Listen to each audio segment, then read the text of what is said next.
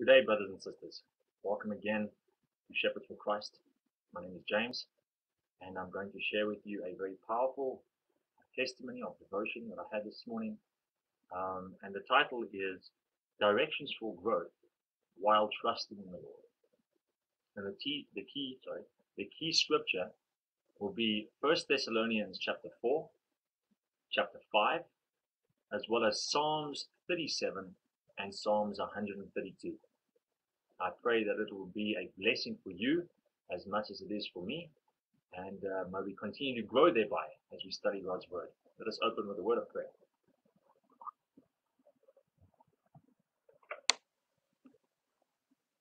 Thank you to Heavenly Father in heaven for this opportunity once again to pray to you, O Lord, the infinite God. And I pray that your Spirit may rest upon us. I pray that you will empty me of me, and that you will empty those that are watching and those that are studying this, that you'll empty them of themselves, and that your Spirit will flow through them and give them understanding, through your understanding of your word, in the very literal of senses. And also, Lord, if there's any figurative understanding, that you will reveal it to us, Lord, and that your will may be done. Lord, we love you, we thank you. In the name of Jesus, and all glory to the Father. Amen. Okay, so key text starting in 1 Thessalonians chapter 4. All right. I'm reading the King James Version Bible. I encourage you to get a King James Version Bible, as they are the most accurate according to historical evidence, and as well as the state of the language. But I'm sure the Lord will bless you even if you have a different translation. So let us begin. So, 1 Thessalonians chapter 4. Furthermore then, we beseech you, brethren, and exhort you by the Lord Jesus Christ, that as ye have received us, how ye ought to walk and to please God, so ye would abound more and more. So Paul is emphasizing how important it is for us to be in the Lord and to exhort and to walk and to please the Lord and to please God, and how we will abound, get better, and become more and more closer to his glory, more like his Son, Jesus Christ. Verse 2. For ye know what commandments we gave you by the Lord Jesus. For this is the will of God. Once again, exercising the will of God, not our own will. Even your sanctification. He is sanctifying us, preparing us, that ye should abstain from fornication, all forms of fornication, that every one of you should know how to possess his vessel in sanctification and honor. As we study God's word and as we start to, he reveals the truths of who he is and how he functions, he pulls us into that sanctification process, and he gives us the tools and the knowledge and the wisdom from him to know how to do that. We cannot do it in of ourselves. He gives us that ability. Verse 5. Not in the lust of concupiscence, even as the Gentiles which know not God. Those that do not know God will not try to do such things. Verse 6, that no man go beyond and defraud his brother in any matter. So he's being specific here. Because that the Lord is the avenger of all such, and we also have forewarned you and testified. This is the work of God's people, to warn others and to testify of his goodness and of his truth. Verse 7, for God hath not called us unto uncleanness, but unto holiness. He therefore that despiseth not man, but God, who hath also given unto us his Holy Spirit. You see, if a person despises what it is that we have to say, or what it is that the Lord will have us to do, he doesn't despise us, he actually despises God.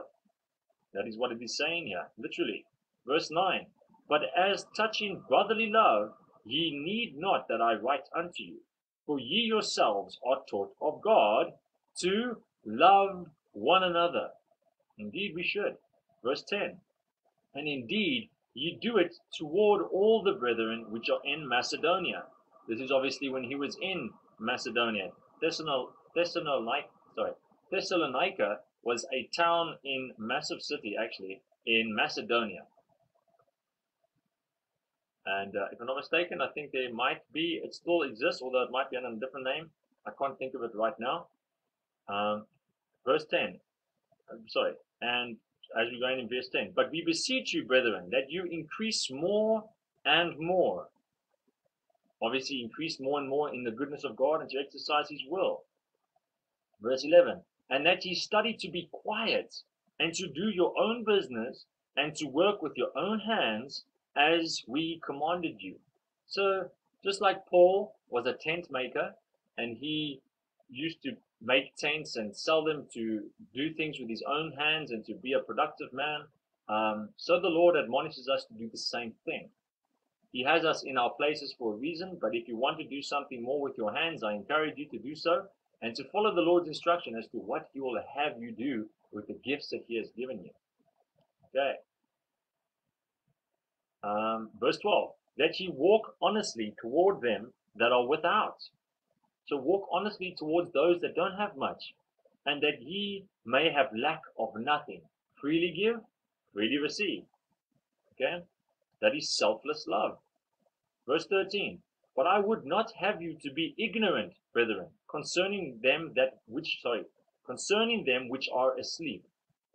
Not necessarily physically asleep, but asleep spiritually. Okay? That ye sorrow not, even as others which have no hope. There are people in this world, unfortunately, that have no hope because they are willfully ignorant. They do not want their eyes to be opened and to understand how God works, but they work in their own vainglory. But we should still pray for them and love them nonetheless. Verse 14, for if we believe that Jesus died and rose again, even so them which also sleep in Jesus will God bring with Him. So we are asleep in Christ, knowing that He is restoring us and He is bringing us into all these things. And there are those that are still asleep, yet they have a heart for God, and He is trying to wake them up from their spiritual slumber. Verse 15, for this we say unto you by the word of the Lord, that we which are alive and remain unto the coming of the Lord shall not prevent them which are asleep. We will not stop them from doing what the Lord will have to do in their lives. Verse 16, for the Lord Himself shall descend from heaven with a shout, with the voice of the archangel, and with the trump of God, and the dead in Christ shall rise first. Now He's talking about when He comes, His second coming, and those that be dead and are sleeping in the ground, because there is no hell and there is no heaven to where people die, as we have been told. It says that we are sleeping in the ground. Ecclesiastes says it. The story of Lazarus says it. Any other philosophy or any other belief is of pagan origin. If you look hard enough, you will know that. Okay? So we'll rise first. No point in us being up there and then suddenly we have to go back to the grave and come up again. That makes no sense. Okay? And we will cover a devotional session on that topic very soon. Verse 17, then we which are alive and remain shall be caught up together with them in the clouds to meet the Lord in the air. So shall we ever be with the Lord. This is not a rapture. This is about the second coming. Revelation is very clear on that subject. Wherefore, comfort one another with these words. And it is comforting to know that people are not burning in hell, because that doesn't define a loving God, and that people are in heaven when others have to suffer down here. That is also not a loving God. But that people are resting and asleep. That's why Jesus said when He was going to resurrect Lazarus, He said, Lazarus is asleep. And He's like, oh, okay, then we can, paraphrasing here, but then we can go wake him up. Then He plainly said to them, no, Lazarus is dead. So He's clearly referring to death as sleep. There can be no debate there. Okay, otherwise you would be debating with God, and I wish that we do not do that, because that would be very grievous to do that. Okay, from chapter 5 going on, but of the times and the seasons, brethren, ye have no need that I write unto you, for yourselves know perfectly that the day of the Lord so cometh as a thief in the night. But check here, verse 3, for when they shall say peace and safety, then sudden destruction cometh upon them, as travail upon a woman with child, and they shall not escape. We are living in the time of the end, and there is going to come a great destructive time in this world's history before the Lord seals his people before probation, or the door is shut for God's mercies. Just like it was with Noah and the doors were shut of the ark, so it will happen here with us. And if you study the prophecies of God's word, you will come to these understandings. The Lord will teach you. Trust him. He will. All right. But ye, brethren, those that serve the Lord, are not in darkness, that the day should overcome you as a thief. We will know the signs. God will reveal it to us. We will know the signs through his prophecy and through his word. And he will give us clear understanding of when his time will be and when he will come. We might not know the exact hour, but I'm sure he will even reveal to us the day when the time comes. You are all the children of the light and the children of the day. We are not of the night, nor of darkness. Therefore let us not sleep, spiritually that is, as do others, but let us watch and be sober, with diligent study of God's word, with diligent prayer, with admonishing one another and lifting each other up in the bonds of brotherhood and love, which is perfectness, as the Lord explains. For they that sleep, sleep in the night, and they that be drunken are drunken in the night. He's giving obviously an example of a literal experience, but also in relation to the things that are done in darkness, the darkness of sins of this world, and those that do not study the scriptures, they are in darkness, spiritual darkness.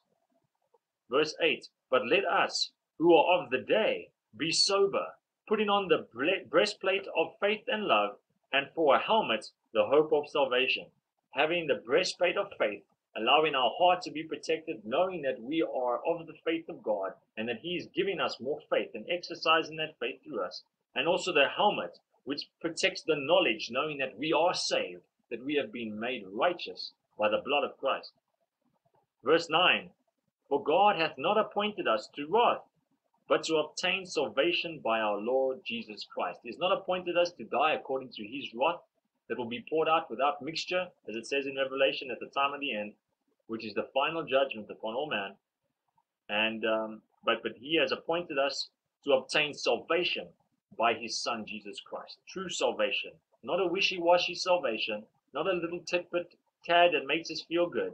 No, it is a wholesome spiritual relationship experience with God, not to follow after the vain religions of this world, but to follow Christ in his teachings and through his spirit of teaching. Amen. Amen. Who died for us, that whether we wake or sleep, we should live together with him. So now he's talking about whether we are awake or asleep, literally or spiritually. Wherefore, comfort yourselves together and edify one another, even as also ye do. So he's instructing us and continuing to do so.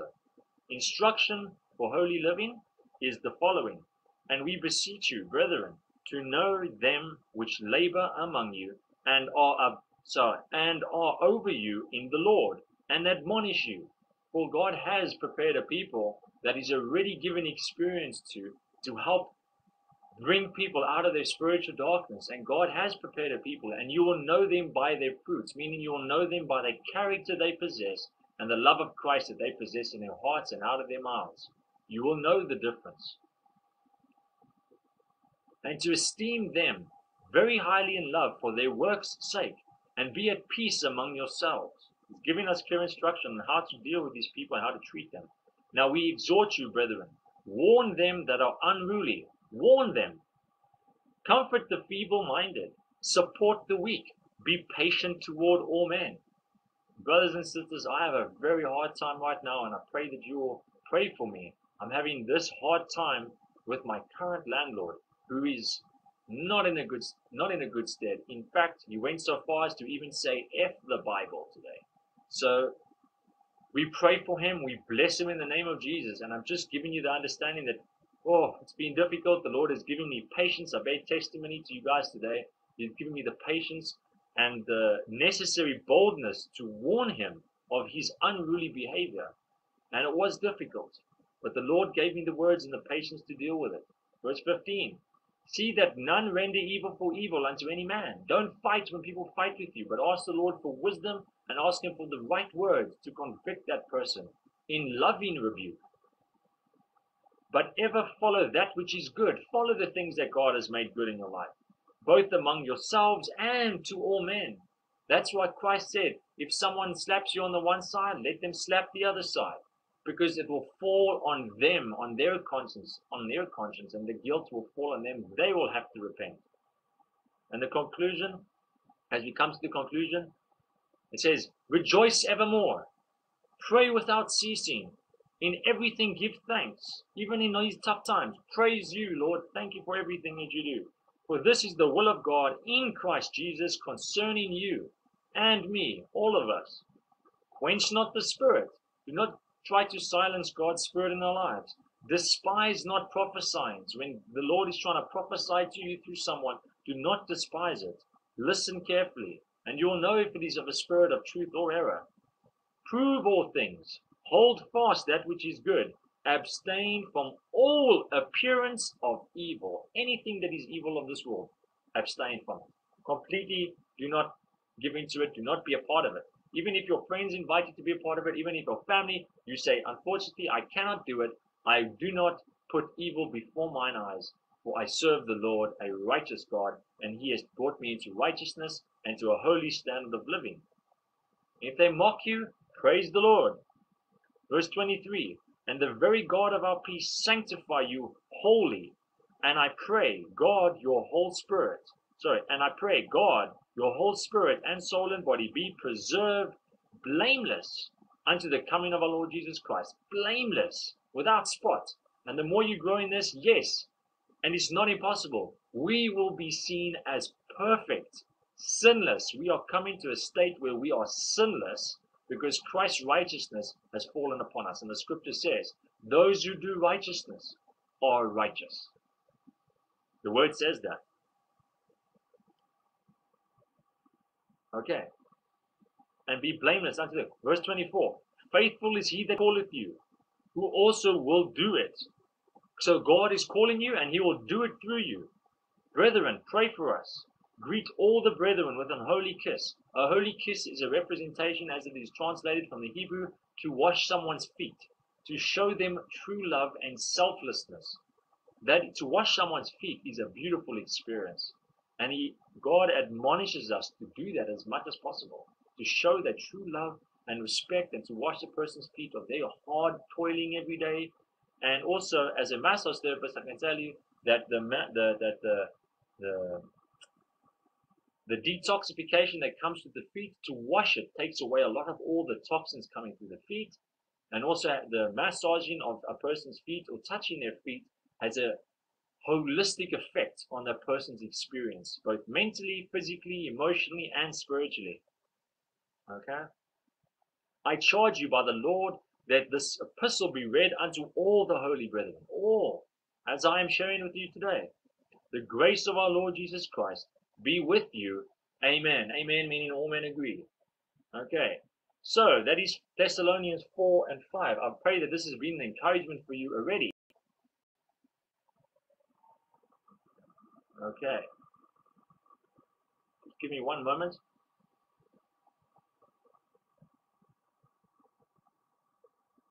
Just we've got to put the laptop on so that it doesn't turn the screen off. Okay. And we are now going to go into Psalms 37 and Psalms 132. Going from Psalm 37 first.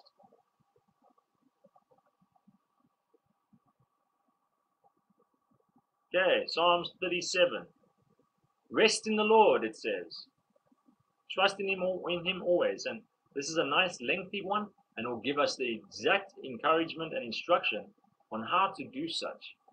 It says here, fret not thyself because of evildoers, neither be thou envious against the workers of iniquity, for they shall soon be cut down, like the grass, and wither as the green herb. Trust in the Lord, and do good, so shalt thou dwell in the land, and verily thou shalt be fed.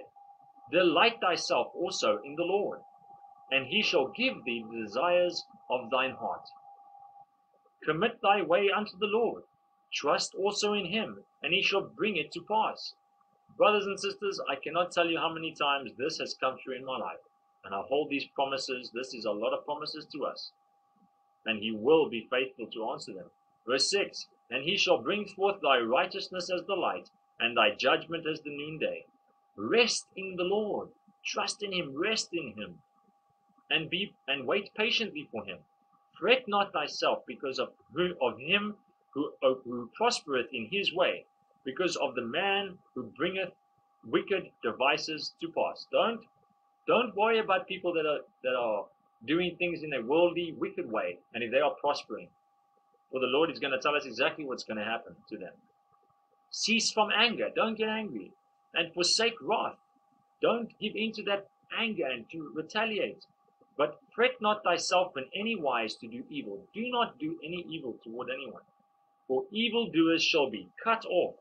But those that wait upon the Lord, they shall inherit the earth. For yet a little while, and the wicked shall not be. Yea, thou shalt diligently consider his place, and it shall not be. But the meek shall inherit the earth, and shall delight themselves in the abundance of his peace. Amen. Amen. I love that. Verse 12. The wicked plotteth against the just, and gnasheth upon them with his teeth. This is how it is. The more that you try to seek God and try to be in him and allow him to be in you, he will give you the peace, and people will go against your just works. They will.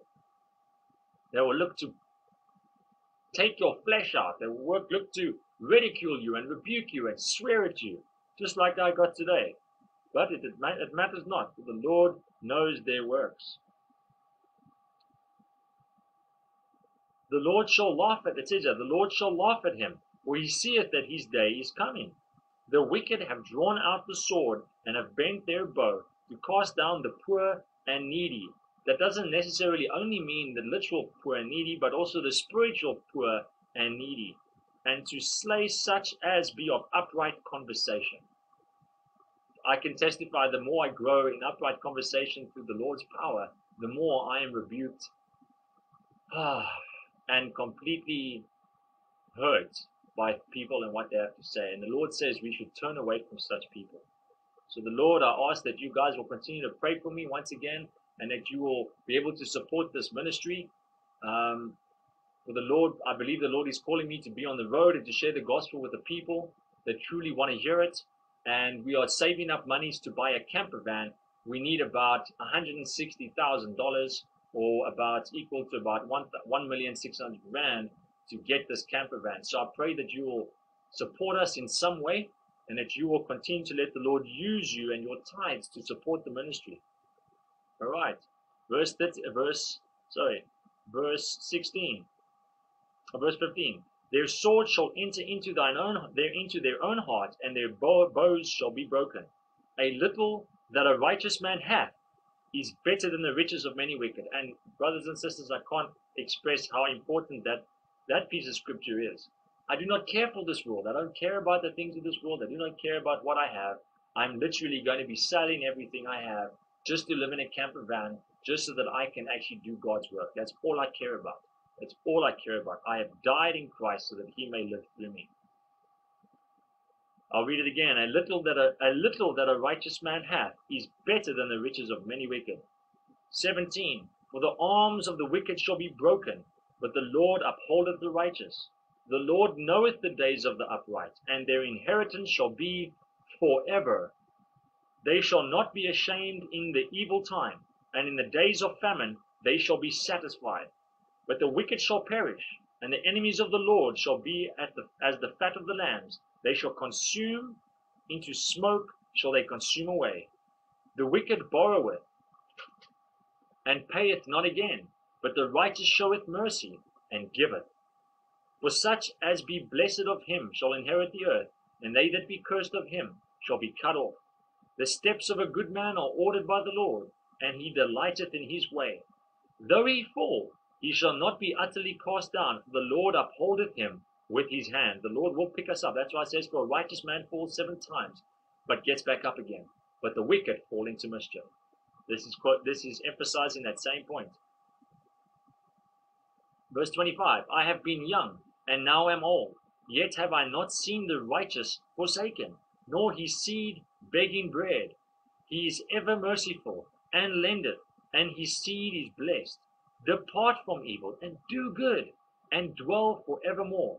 For the Lord loveth judgment, and forsaketh not his saints.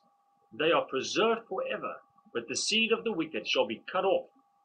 The righteous shall inherit the land, and dwell therein for ever. The mouth of the righteous speaketh wisdom, and his tongue talketh of judgment. The law of his God is in his heart. None of his steps shall slide. The wicked watcheth the righteous, and seeketh to slay him.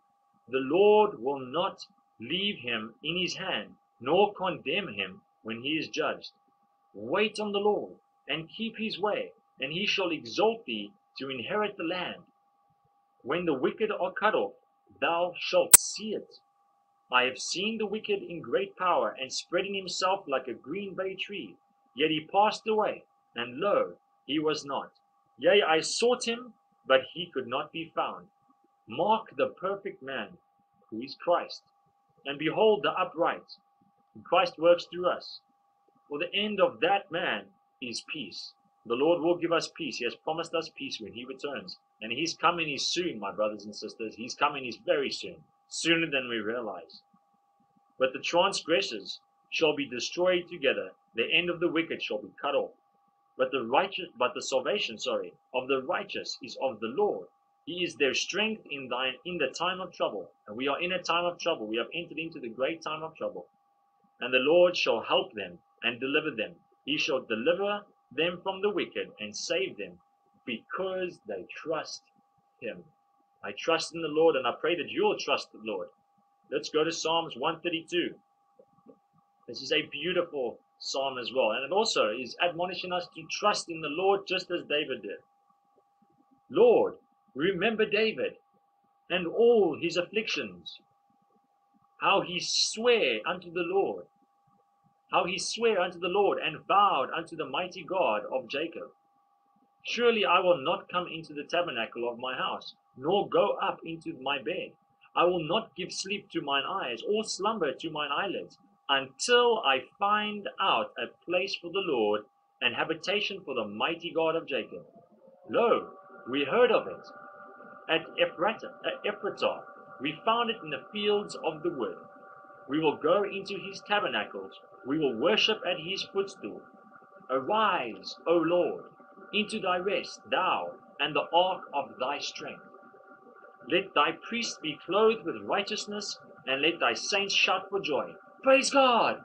Praise God! For thy servant David's sake, turn not away the face of thine anointed. The Lord hath sworn in truth unto David. He will not turn from it. Of the fruit of thy body will I set upon thy throne. If thy children will keep my covenant and my testimony that I shall teach them, that he shall teach us, their children shall also sit upon thy throne forevermore. For the Lord hath chosen Zion. He has chosen who he will have in his new Jerusalem, his Zion. He hath desired it for his habitation. This is my rest forever. Here will I dwell, for I have desired it. I will abundantly bless her provision. I will abundantly bless her provision. I will satisfy her poor with bread. I will also clothe her priests with salvation, and her saints shall shout aloud for joy.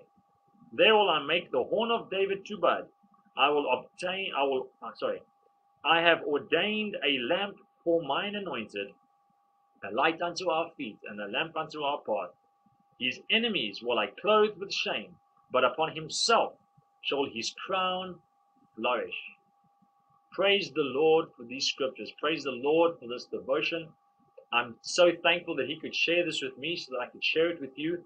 But I encourage you, please, not to listen to me, because I am nothing. The Lord is everything. Pick up your word. Pick it up and ask the Lord. Repent unto him and say, Lord, help me to understand your word, because only he can.